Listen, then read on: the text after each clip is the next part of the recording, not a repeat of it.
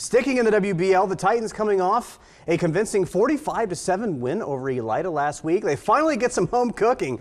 Took them until week 3 to get to this year's opener at Titan Stadium, and it brings in St. Mary's, who lost a tough one on the road to the aforementioned Wapak team in overtime last week. Can St. Mary's get one more road win before their home opener next week at the new and improved Skip? And the cheerleaders see some sun. There was some sun tonight. I can verify.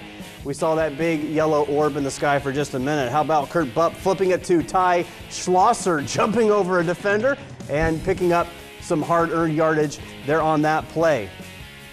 And now Bupp, a couple plays later, goes over the top. Carson Fishbaugh over the shoulder catch, 45 yards to the house for a touchdown, first touchdown of the night. St. Mary's would go on top 7-3 at that point. OG with the ball. Jacob Balbaugh, his pass tipped, almost picked off. Ty Howell almost getting there for the interception. The OG drive would continue, but it would stall out. Now, Riders with the ball and the ground and pound going by Howell.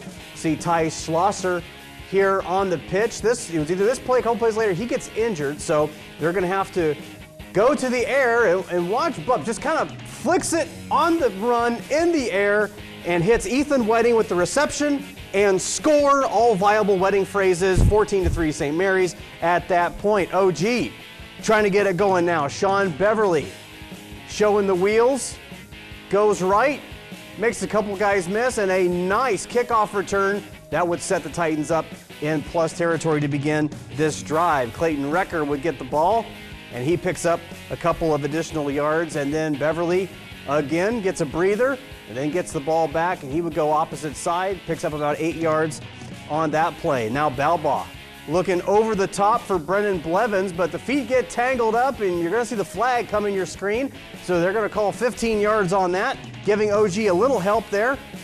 Sean Beverly, a couple plays later, is going to pick up a nice gain. OG looked like they were going to move on this drive, and then they got stalled out a little bit, third down and long. And then Balbaugh in trouble, sacked by Lucas Walter. OG would turn it up, though, in the second half. They come away with the 30-27 win tonight. Balbaugh, 213 yards and a couple of scores.